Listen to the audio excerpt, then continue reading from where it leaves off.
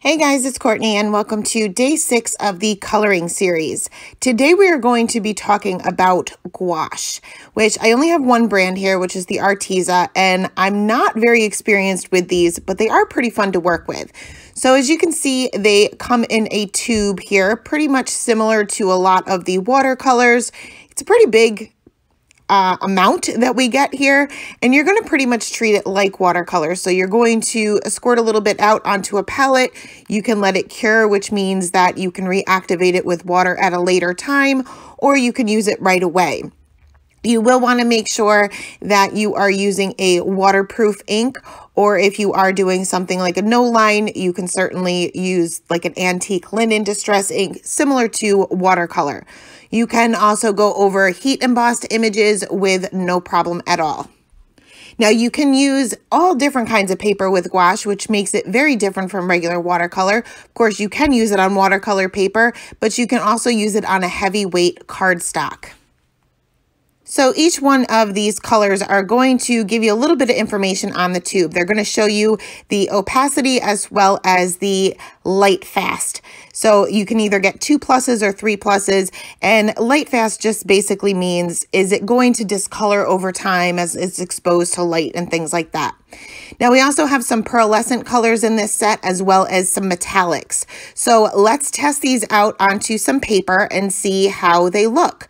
So I have a piece of Canson watercolor paper here as well as a piece of heavyweight black cardstock. Like I said, you can use any color cardstock here because most of these are opaque to some certain extent. You just want to make sure that you're using a heavyweight cardstock because we will be applying a little bit of water.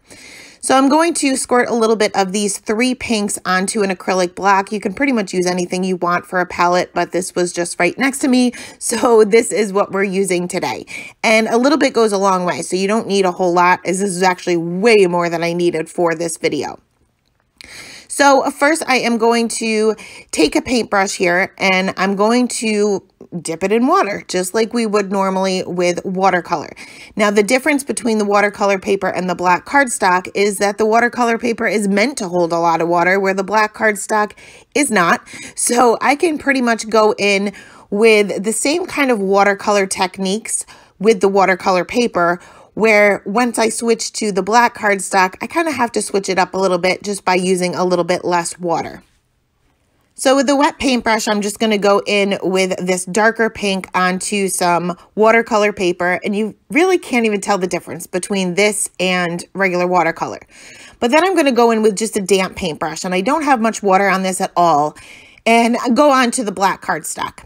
And you can see this is not really showing up. You can still see the pink, but it's not as intense as the watercolor paper. And I'll tell you why in just a minute. Next, we're going to go on to this next kind of medium pink. Do the same thing on both of these papers, just adding a little bit more water to the watercolor paper and a little bit less on the black cardstock. And you can see this really shows up on the black cardstock. I get a really nice gradient. You can kind of see in areas as it dries. If I were to compare this to inks, which I know most of you are card makers, so that's the easiest thing to compare it to, is once they dry more like a distress oxide versus a distress ink. So the distress ink would be more of a watercolor, distress oxides would be more of a gouache, if I had to compare.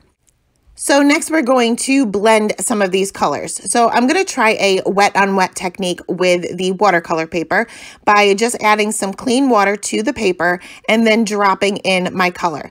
And you can see that it pretty much spreads very similar to regular watercolors.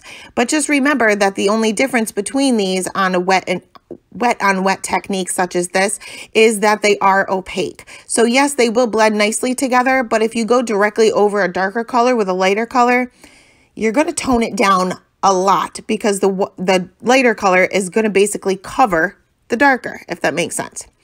So next I scribbled down some of the lighter pink here with quite a bit of water, not flooding it, but quite a bit of water. And then I'm going to drop in some of these darker pinks while it's still wet. And similar to watercolors, it's going to spread. It doesn't spread quite as much as regular watercolors. This is almost a mix. And I don't think this is true, but this is what it reminds me of. It is a mixture between watercolors and acrylic paints. So a lot of times you will see you'll be able to get textures like you do with acrylic paints. So next for the black cardstock, I'm going to try a little bit of blending here with just the wet on dry technique, because remember, this isn't watercolor paper. So I dropped in a little bit of that darker color, then the medium pink, and then the light pink. And of course, the darker pink is not quite as opaque as the other two. And you do have to work at it a little bit, especially on the darker cardstock. We're using less water and it doesn't spread as it does on watercolor paper. So you do have to work on it just a little bit more. But overall, I was not upset with the results. You do end up with a lot of texture to it, just like you would with acrylic paints. So let's see if these dry back or get lighter as they dry, similar to watercolors. So I'm going to go in with a pretty wet paintbrush. It was a little bit too dry to begin with, but I added up more water, and I'm going to add all 3 of these pinks onto some watercolor paper. Similar, just making swatches pretty much, but they are pretty wet. They're not soaking wet where I'm making puddles, but they're wet enough where it's going to take a little bit of dry time. And by the way, these do dry a little bit faster than watercolors as well, maybe because they don't take as much water, but they do dry fairly quickly. And this time I'm going to bring in my heat gun and speed this up just a little bit, just like I did in the previous videos, so that we can see the drying in, well, sped up to see if these dry back. And you can see they're not changing at all. But something you can't see on camera is that the finish is more like an acrylic paint rather than a watercolor. But overall, they keep their color. So on each one of these tubes, you are going to see a little square. And this little square is either going to be filled in completely, so it's going to be a white square, or you are going to see a diagonal line through it. And this is going to show you the opacity of these colors. So you can see that this darker pink has that diagonal line where the other two do not. The other two are much more opaque than this darker pink, which explains why it's not really showing up that great on the black cardstock. So next we're going to just see how these pearl colors and these metallics show up on darker cardstock, just so that you guys can get an idea. I know that there's so many different kinds of metallic and pearlescent watercolors out there, and I'll be honest with you guys, I don't own a single one of them. I've always found that if I wanted to get a background or something like that with pearlescent or metallic, I just reach for my gouache and I get pretty similar results, and it dries super quick and it can go on any paper at all. So I'm just going to add a little bit of water to each one of these and kind of create a gradient. Once again, these are opaque, so I can kind of start off with quite a bit of paint on my paintbrush and kind of go to nothing. And it looks a little bit strange when the paper is still wet, but as it dries, it will dry a lot smoother. So that was a pearlescent pink, and now I'm going to go on to the silver, and I get pretty similar results. They're super easy to use for this. So easy. They go on so smooth. So you can see, well, you probably can't see it on camera because you never can, but there is a ton of shimmer and a ton of metallic and pearls and everything that we love as card makers in these colors. So let's go ahead and color some images. I'm using the same image that I've used the last couple of days, and we're going to start on with some watercolor paper.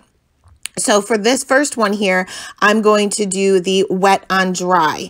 So I'm going to color this middle petal here, and I'm going to go in with a damp paintbrush and just add a little bit of this darker color to the bottom, and then go on to the medium color, then the lighter color on top. And you'll see that I do have to work back and forth, because these do not blend like watercolors exactly. They blend similar, but not exactly. You have to work at these a little bit more.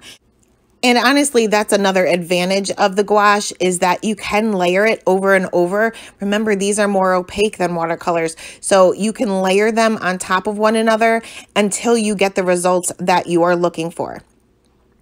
So for the next one, I was pretty happy with the way this one turned out. For the next one, I am going to try some wet on wet techniques. So I'm going to go in with a damp paintbrush and I'm going to cover the entire petal with just clean water and then drop in my color and just kind of let it do its thing. I do have to work at it just a little bit more than watercolor, meaning I kind of have to move my brush around. With watercolor, I kind of just drop the color and let it do its thing.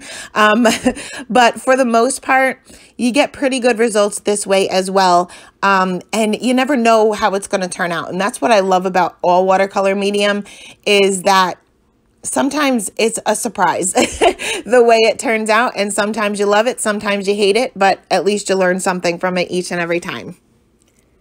And remember, these are reactive with water. So if you aren't happy with it as it starts to dry and you're still not happy with it, while it's still a little bit damp or still a little bit wet, or even with gouache, even when it's dry, you can add a little bit more color.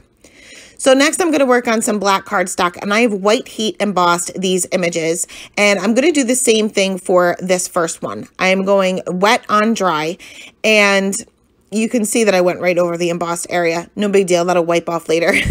But I'm gonna do the same thing. I added a little bit of that dark to the bottom, the medium pink to the middle, and the light pink to the top. And for the life of me, I couldn't get these to blend nicely. So what I ended up doing is, because remember, these have very similar characteristics, I can say, of acrylic paint, is that if you've ever colored with acrylic paint, if you've ever done like a paint and sip or anything like that, which are so fun, by the way, if you haven't, definitely try it. You can get a lot of texture with acrylic paint because it's thick and it kind of lays on top of the paper a little bit more. And I can do that with gouache. So if I wanted to go in with that darker color and kind of start flicking up from the bottom, I can kind of create some texture with it. And I know it's very hard to see on camera, so I will hold this up so that you can kind of see a little bit more of the texture. But this would be great for flowers, great for animals or anything else that you're putting in your cards. So for this next one, I am just going to use this pearlescent pinkish color. And I am going to add a little bit of this wet on dry, once again, to this entire petal. Now, I wasn't really getting any kind of dimension or contrast. And if you guys know me, it's like I need to see that in every image for my cards anyway. So I ended up mixing a little bit of this with the medium pink that we used for the first flower. And it's still going to have a little bit of that pearlescent look to it, but I'm just going to change the color slightly. These colors or gouache mixes, as far as the different colors, you can mix them so nicely. They mix so well together. So I just added a little bit of that to the bottom and kind of worked my way up. Now for the silver, because I can't forget about the silver, what I love to use gouache for, and I know this has nothing to do with coloring, but we all love spatters. But sometimes our media is transparent. These aren't. So you can spatter this on your background, especially if you were to use white or silver to like a galaxy background, and it's not going to fade down. You're not going to be able to see through it. It gives such beautiful spatters. So what if I made a mistake? Can I get rid of this?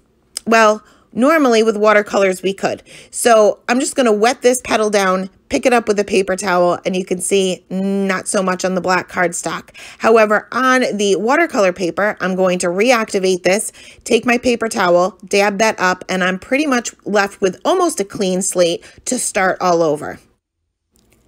So that was a quick little overview of gouache, which is super fun to play with. And I will be back tomorrow with the final day of the coloring series, where I will be pulling out some miscellaneous items from my craft room and coloring in some stamped images with items you probably wouldn't think to use. So I will see you again tomorrow. Bye.